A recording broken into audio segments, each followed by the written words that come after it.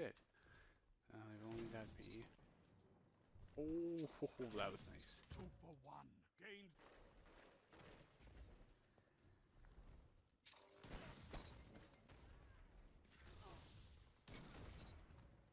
Single player.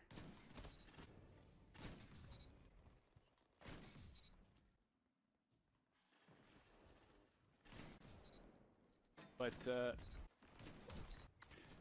welcome back to another Embrace Destiny video. Kaz PhD here. Thank you so much for stopping by. Today we are continuing our Crucible challenge with the triple sniper loadout. You knew it was coming. I definitely knew it was coming. As soon as I proposed this challenge, I thought, you know, somebody's gonna ask me to run with 3 sniper rifles, so I prepared for it.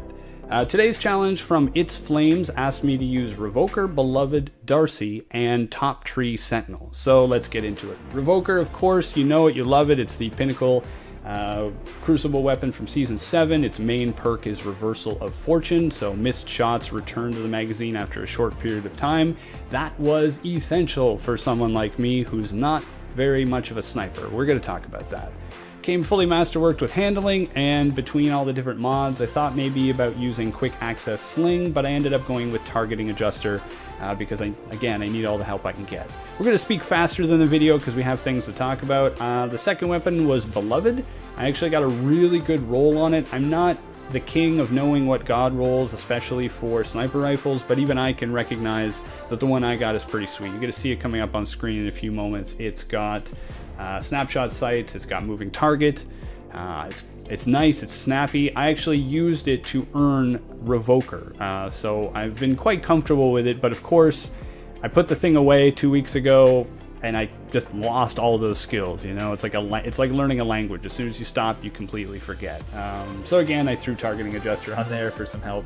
The exotic I went with was Darcy. That one is if you the main perk is if you're aiming down sights at an enemy, you know, get more information about them, but you also get improved precision damage and some stability, I believe, or aim assist. Now, something I didn't actually successfully test is can Darcy take out a super?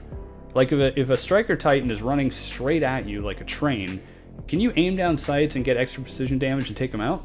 And if you can't do that now, do you think we'll be able to do that in October? Because supers are going to get less, I believe they're going to get less health or armor, you know, overshield. I don't know, it's interesting. I didn't successfully make it happen, but I like Darcy. It's always a pretty stable weapon. You get a lot of ammo for it too when you pick up you know, heavy ammo. You get like 6 shots or something.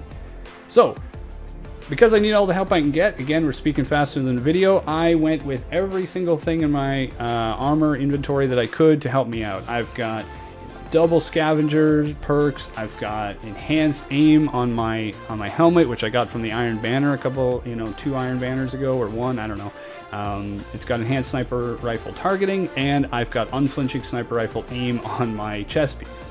So, some preface here.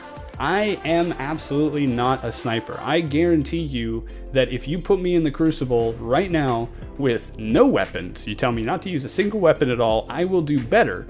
No weapons and no grenade. I bet you I will do better than if I use sniper rifles. It's just, it's a skill that I've acquired over the use of using, earning Revoker and finishing the Catalyst for Darcy, but it's a skill I put down. I don't use it a lot.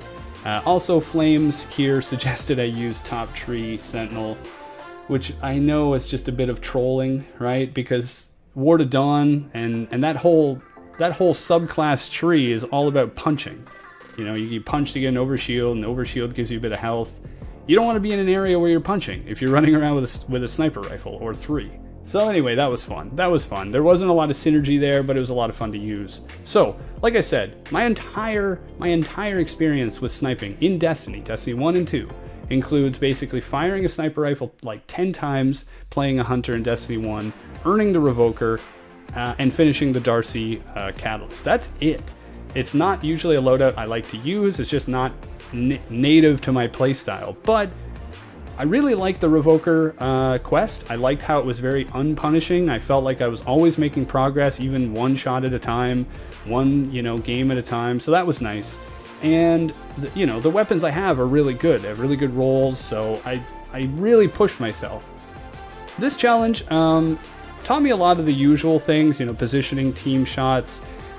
You really got to be careful because you run out of ammo super quickly. Even with Reversal of Fortune, you only start with one shot for each gun. So you kind of got to follow your team around, pick up some ammo, and get your positioning going. The thing with snipers though is I feel like they have a very, very high skill ceiling, which is great. Like you can get in a kind of semi-comfortable spot, let's say 40% through the whole skill ceiling, where you're like, well, I get a kill every now and again, or I clean it up with a body shot or whatever. But there's so many other things. There's jump snipes, there's slide snipes, there's hip fire snipes, there's, you know, body shot kill, stuff like that. And I feel like with other things, like if I had gone bottom tree, Sunbreaker, or middle tree striker, I could use perks that would increase my weapon damage, allowing me to get kills with body shots, but that wasn't what I was asked. So in the end, really fun. I played for like 4 hours and only got like 5 minutes of clips, but you know, that's the way it goes. If you're running with one of these, definitely run with some scavenger mods and just take your time with it and enjoy it. So if you'd like to make a recommendation, feel free to drop it in the comments below or follow the directions in the description. Thank you all very much for watching, and we'll see you next time. Bye now.